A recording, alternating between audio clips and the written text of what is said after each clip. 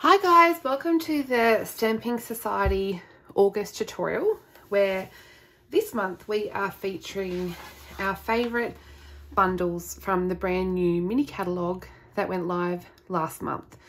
So the team have a whole heap of different projects this month, and I have decided to feature well, it's actually a suite, but it's got a bundle in it that jumped out to me as soon as this catalogue, as soon as I saw this catalogue. And that is I had the page, we're just here, the Storybook Gnomes Suite, but in particular the Kindest Gnomes Bundle.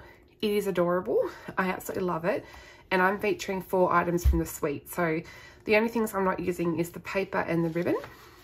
So I'll jump right in. I'm going to show you how to make this fun card today, which also features the diorama dies, so a bit of 3D diorama there and lots of watercoloring. So here's a look at the bundle. It has some beautiful stamps with gnomes and a mushroom and some coordinating dies, and I'm also going to use these awesome diorama dies. However, you could replace these and do maybe some circle frames, some square frames, any kind of shape frame that you like.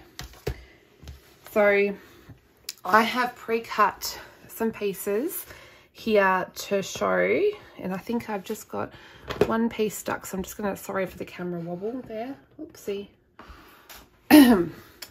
So I've just got some pieces pre-cut to save some time, and you can purchase this tutorial with all of the 6 tutorials from the team, which will have all of the measurements to make this card, supplier lists and tips.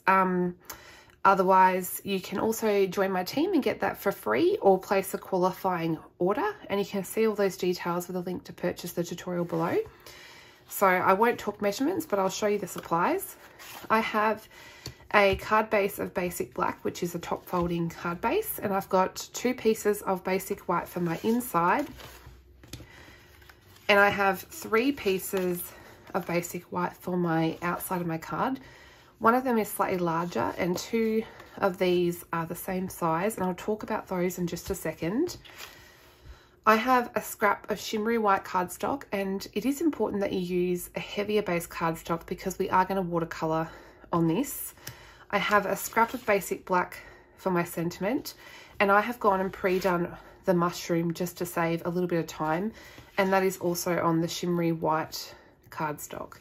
So with these 2 smaller layers here, I've gone ahead and pre-cut the diorama dies. Now I have used the 3rd and 4th smallest, and the larger one of the 2 I have done on the front, and I have just placed that on that layer, cut that out, and the second one I placed on, but I made sure that I placed it so that when I cut it out, I was going to get some of that showing through. It will show through anyway because it's a smaller die, but I just had it so that I could see some of that behind. So that's how I've lined them up, and I went and pre-did that ahead of time.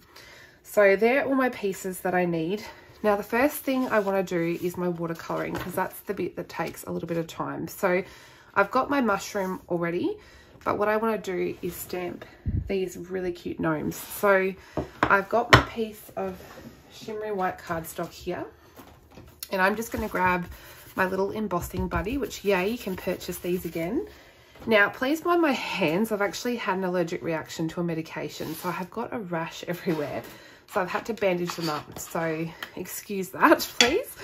So I'm just going to ink up my gnomes in some Versamark ink, because I actually am going to heat emboss these. Now when I'm watercoloring, I actually love heat embossing because it helps you stay in the lines, because you've got that embossed edge which will stop the water running over.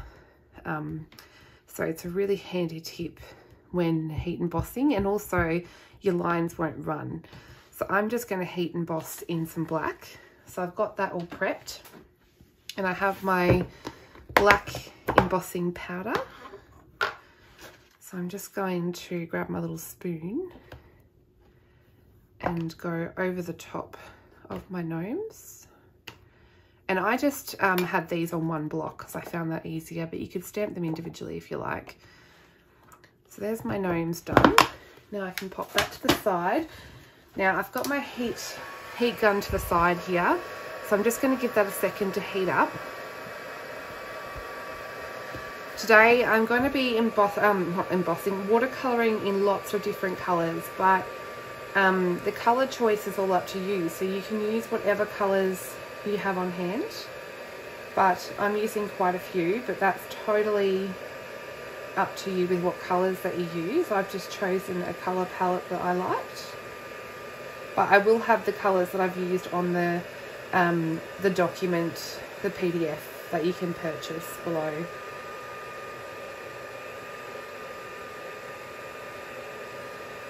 So I'm almost done. You just want to really make sure that your embossing powder's melted, otherwise you'll have some dramas when you go to add your water. You don't want any unmelted embossing powder on there. Okay, so there's my little gnomes, and there are dies to match these, as you can see with the mushroom, but I'm just going to colour these ones first. So I've bought some paper towel in, which I'm going to use to clean my brush as I go, and I did have some yellow on this before, so I'm just going to give that a bit of a clean. Okay, so I don't even think I can show you how many colours I have because they're all over here on my desk, but I'm going to start with my mushroom.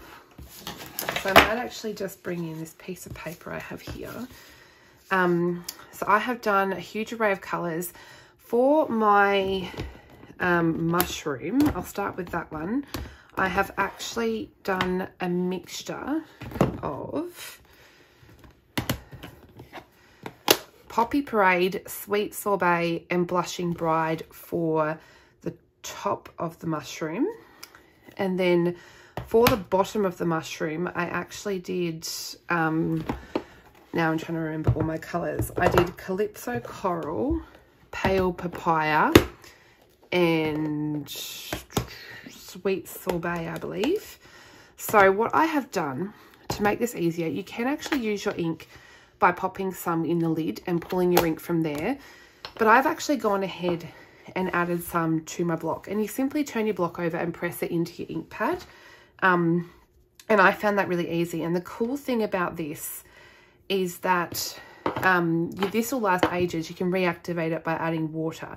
So I'm hoping I'll have enough left on here to do me. So I'm just going to pick up some ink, and actually what I meant to do is I'm just going to wet this whole area. So I'm just doing the base of the mushroom and adding some water, and then I'm going to go and add my lightest colour, which is the blush, no, sorry, is this the Blushing Bride? I think this is the pale, I'm pretty sure this is the Pale Papaya. So I'm just going to add that over the entire base of my mushroom. And then I'm going to go in with some Calypso Coral and come and fill in some of the areas that I want to be darker. So I'm just picking that right up off the block. Just going ahead and adding some of my shading detail. So you can wait until each layer dries, and that will probably give you more definition to where you've added the darker colours. So I'm really just building up my colour. I am a messy watercolorer. Now I'm going to come in, if you get too much water on, just dip some off onto your paper towel. And I'm just going to lightly press on my brush just to have that run a little bit, and I can tip my mushroom just to have that colour run a little bit if you get too much of a blob happening. So I'm just going in and adding some more. I like to tip it occasionally just to get a more organic look. Kind of helps that water to run. And I'm pretty happy with that. Now, I'll show you a trick when that has dried a little bit. So now I'm going to go in and do my little door. And I've gone ahead and added a little bit of crumb cake. So that's this one, and my pad's really old, so don't mind the faded label. So crumb cake and a little bit of soft suede. So I've got that on my block here. And actually, I'm just going to go and add my water over this surface area here. So I'm just really gently pressing that. I'm going to add a little bit of water to activate that crumb cake. And I'm going to go over the entire door. Just like that. Then I'll come back in and add some darker areas. Oops, just went out of the lines a little bit, but that's okay. Just a couple dark areas. Then I'm going to come in and add a little bit of soft suede.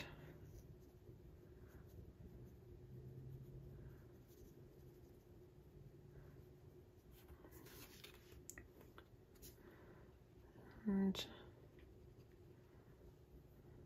just want to tip that a little bit.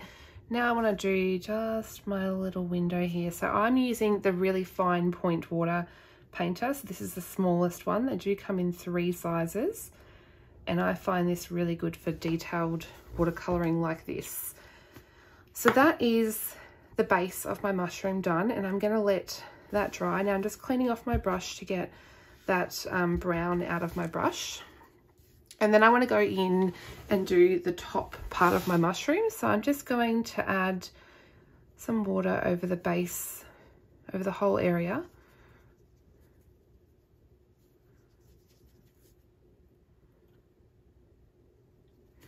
And for this one, I have got the Blushing Bride, the Sweet Sorbet, and the Poppy Parade.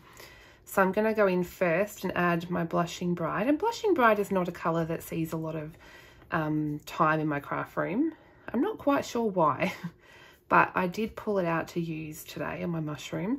It's sort of got a little bit of an, I don't know, like a browny orangey colour to it to me, but I'm not sure what everyone else thinks.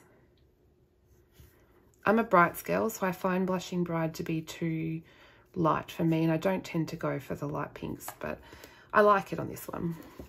So now this is where the fun comes in. I'm just going to add a little bit more water to the edges, and I'm going to come in with my Sweet Sorbet. I have to remember what the colour was then, and I'm just going to add that, and I'm adding a little bit more water than I normally would, because I actually want to tip that up, and I'm going to have that on a bit of an angle and just add a little bit more water. So what that's doing is that's running up the mushroom, which is pretty cool. You get that running watercolory look. And I'm just going to do underneath here as well, and then I want that one to run the other way, so I'm just going to tip it that way, and then I'll just do this little arch here. So I'm just using the fine point there, and then to really give this some definition, I'm going to add my Poppy Parade, which is probably hard to see on camera, but you definitely got that darker edge when you add that. So I just want to go lightly around the tops, the edges. So I'm going around the edge here, and I'm adding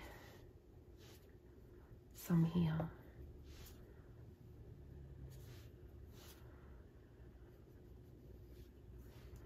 And I might add a little bit up here into my arch. And then we can do the same with this one and just tip the mushroom a little bit and let it run. So that's how you get that look. Now, when the other bits have dried a little bit, you can go in, and if you feel like there's not enough color in some areas, you can go back and add some more color. So you don't have to leave it once you've added your first layer. You can go in and add a little bit more, which I might just tip that a little bit. Whoopsie.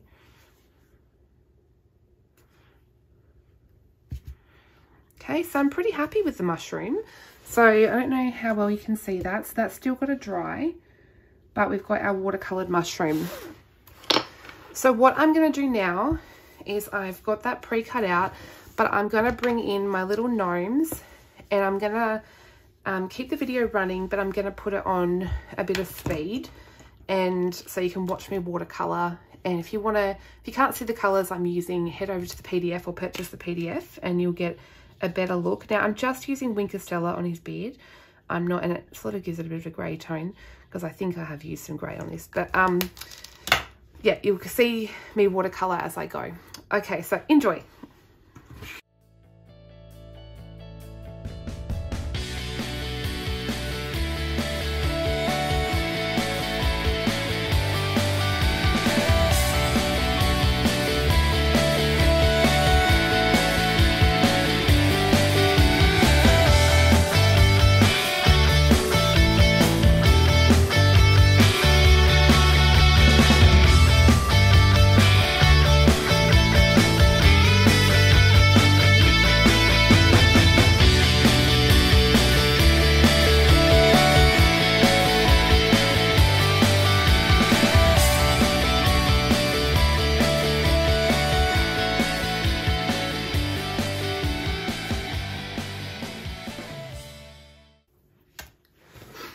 Okay, so I think that is the colouring done. So if you want a quick overview of what I've used, it's Pale Papaya for the hat and the little dress, Coastal Cabana for her shoes and her top. I've used Petal Pink for all the skin.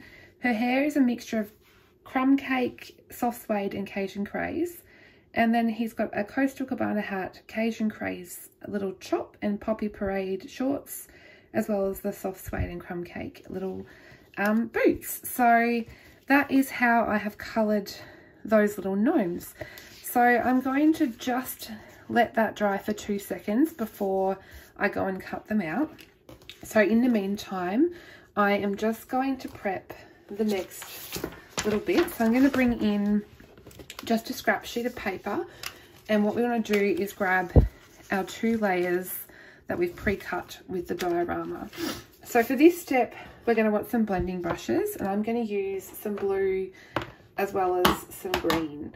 So to start with, I'm just going to use my larger cut layer, and I'm going to use a mixture of Granny Apple Green, Parakeet Party, Pool Party, as well as some Coastal Cabana. So I'm going to start down the bottom with my Granny Apple Green and my blending brush, and I'm just going to lightly apply some colour in a circular fashion, and then I'm going to go and add some Granny Apple Green along the bottom of this piece. So I just want to go and build up the colour along the bottom.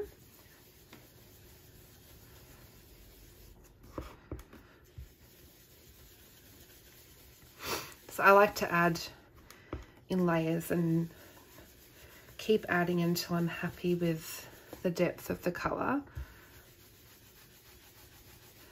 And I like to start in this direction and then go and start in the other direction, because I find that the first bit always gets a bit more colour. So I'll start in opposite directions where I can. So I think that's enough. Now I'm going to come in with my Parakeet Party. And I'll use the same brush, and I'm just going to add this above where I've added the Granny Apple Green and blend them in together. It's just a bit of a brighter green.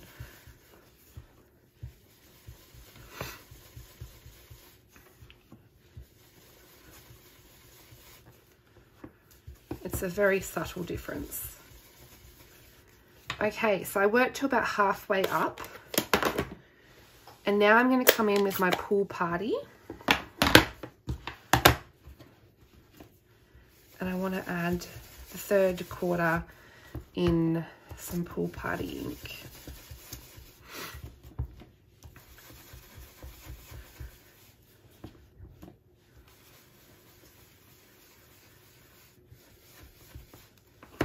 So I think that's about enough. Then I'm going to bring in my Coastal Cabana and do the last bit of my card piece in Coastal Cabana. Coastal Cabana is definitely my favourite colour out of the Stampin' Up colour family. I just adore it. It does sneak its way onto a lot of cards of mine. Okay, so that's that blended piece done. But before we finish, I'm going to bring in the smaller one. And all I'm going to do with this one is add Coastal Cabana. So I'm just adding some blue. And so I don't have to be particular about how I add it. I'm just blending on this piece.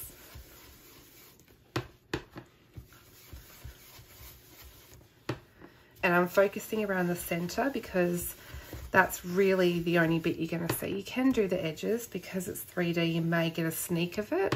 So you could probably just blend out onto the edges a little bit.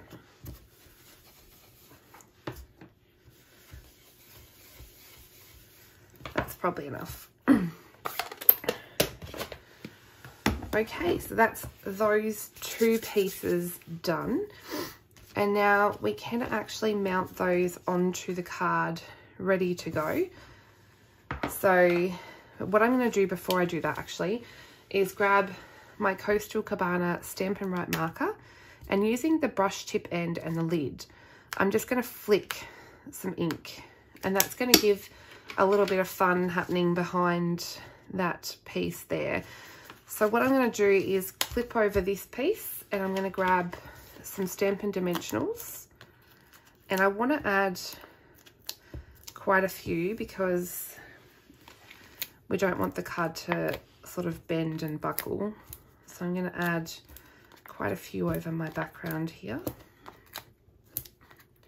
I'll add one there too, and I will use my take your pick tool. Oh, that one's got no backing, to remove the backings here.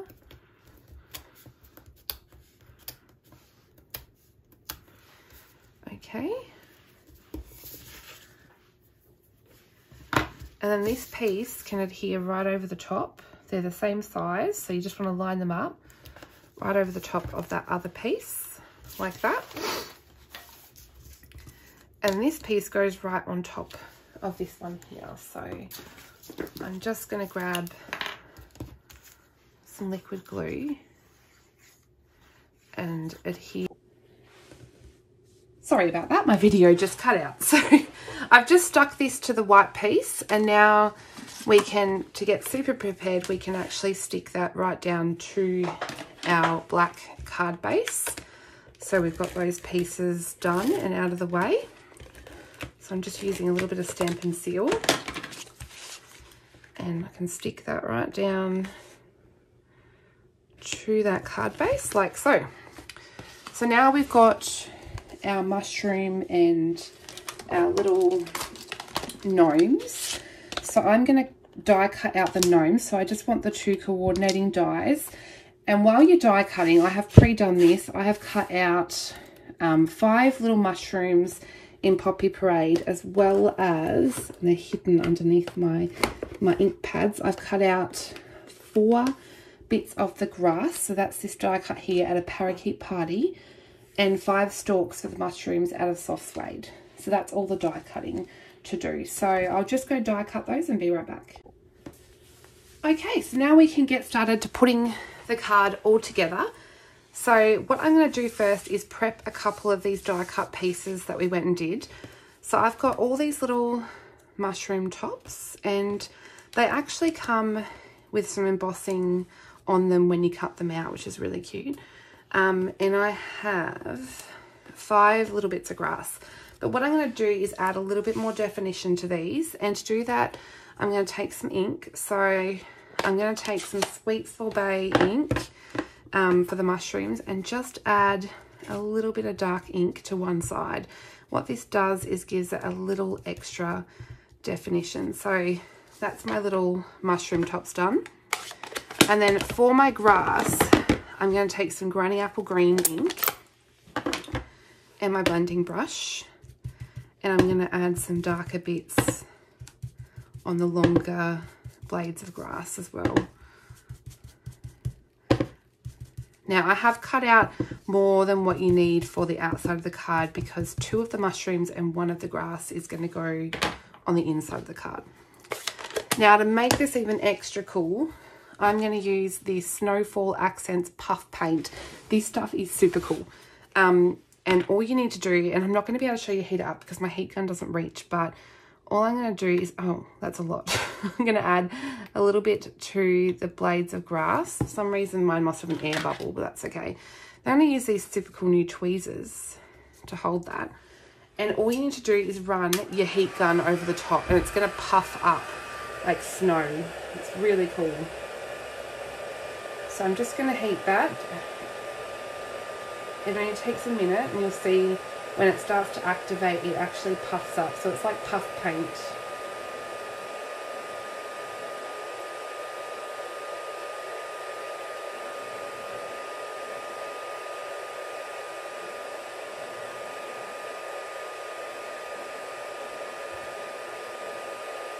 So you just want to make sure it's all puffed up. It's almost done. And that's how it turns out, like little snowy bits of grass. So I'm just going to head off and quickly do the other 3, and I'll be back. Okay, so I have got all my grass ready, and I've also adhered the tops of my mushrooms to the little stalks so that I'm all prepared. So now what we can go and do is start putting the card together. So I'm actually going to tuck in a lot of my elements in and behind some of these diorama pieces. So I want my little mushroom to go about there, and I'm just going to sort of, what I like to do is sit everything how I roughly want it before I stick. That way I know where everything's going. So I know that I want my mushroom about there. So I'm just going to add some liquid glue. And that one's going to go behind both layers of the diorama. So this particular card, liquid glue is great because you sort of want some time to be able to move those pieces around. And then I'm going to add this little gnome. I'm going to add a little bit of liquid glue and then a little dimensional to his head. That way that little piece of his head still sticks up. So just like that. And then this little gnome here is going to go on some dimensionals, but I do want to tuck some grass behind her. So I'm just going to add a little bit of glue, and I want a little bit of grass coming out from behind. And I'm also going to add a mushroom behind her as well. So I'm going to add those elements in first before I adhere her, because she is going to go on some dimensionals. So now I can go and add my dimensionals on the little girl gnome. Well, it could be a boy, but I'm going to call her a girl. Okay, so I just want that mushroom just to tuck out a bit more. And then I'm going to go and add a couple bits of grass down the bottom here. So I sort of want those sticking out about there. Now, if you find that you've got good placement happening and you're like, oh, I've got to pick it up and get it back in the same spot, what I do is I don't. I actually just lift it up and add a glue dot. And I find that really handy if I don't want to have to replace the item. So I can add those glue dots, and that's now all stuck. And now I want to go in and add some mushrooms. So I'm going to add, oops, that's not quite stuck.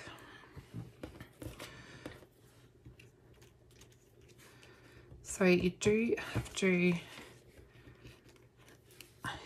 have the help of your take your pick tool sometimes for this. Another tip I have is if you're tucking behind and you find that you're not able to push it down, cut some of that stalk off, and that way you'll have less to work with and be able to push it in behind. This one does not want to stick, so I'm just going to grab a glue dot because I did use liquid glue for the top of this mushroom and I lost the glue. That glue dot will be stuck to me somewhere. When I finish this video, I will find the glue dot. Oh, it's stuck to the card. Goodness me. That's all right. Okay, so I want to stick that one about there. So let's pick up that glue dot and use that to stick the mushroom. Glue dots, I love them. They're my best friend. Okay. So that's all the pieces that we've got down so far. These ones we're going to use for the inside of the card. So now I'm going to add, I'll add my Wink of Stella now. So I'm going to spritz some Wink of Stella over the top just there. And then what we want to do is bring in a scrap piece of basic black, and I'm just going to rub my embossing buddy over the top and grab my Versamark again. And I'm going to use the sentiment that says your kindness does not go unnoticed. So I know that this catalogue is, I suppose, a seasonal catalogue, but these absolutely can be friendship cards. This is sort of a thank you card. Lots of different things you can do, and I love that. I love the little gnomes, and I can see myself making lots of friendship cards with these.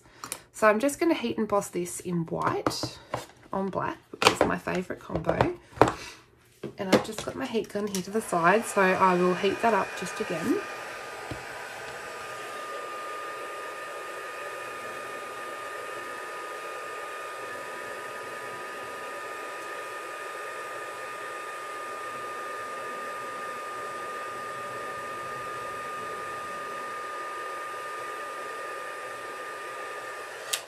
Okay, so that's my sentiment all done, and I want to trim my sentiment into 2 pieces. So you absolutely do not have to keep sentiments the way they come. So in case of this one, it's in 2 lines.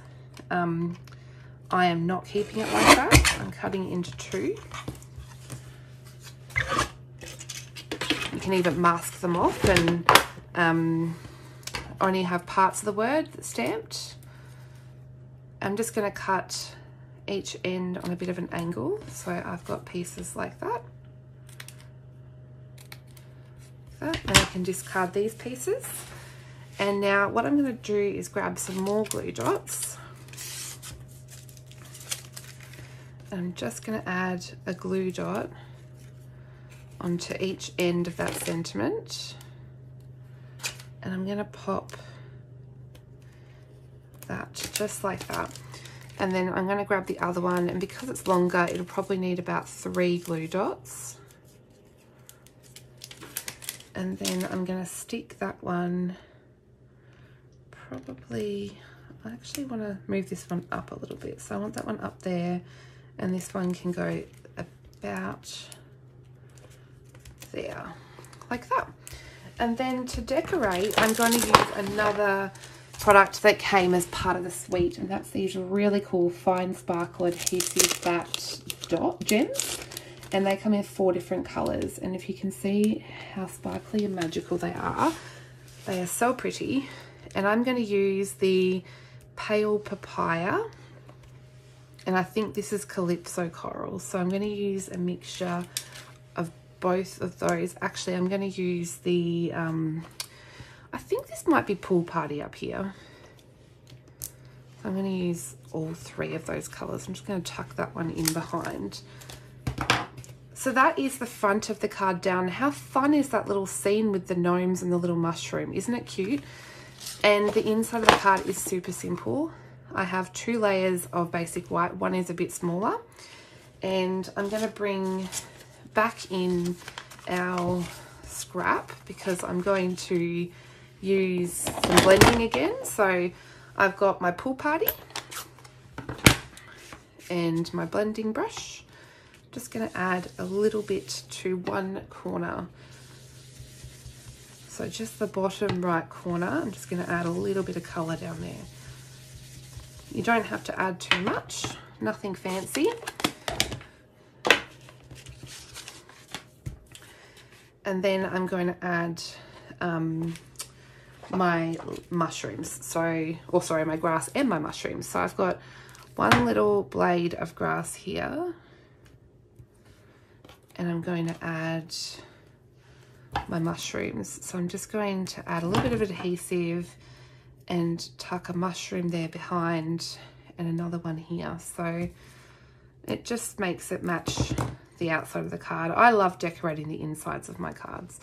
I think if I spend all that time on the outside, I want to make the inside pretty as well. So I'm just going to add a little bit of Winter Stella, and then I can add a little bit of liquid glue and add this to, I love to double matte. So if you're wondering why I do this, it's just because I love double mattes, and it also makes it more sturdy as well, I've noticed. I use basic white thick cardstock, so it tends to make it even more sturdy. So I'm just going to add that to the inside of my card.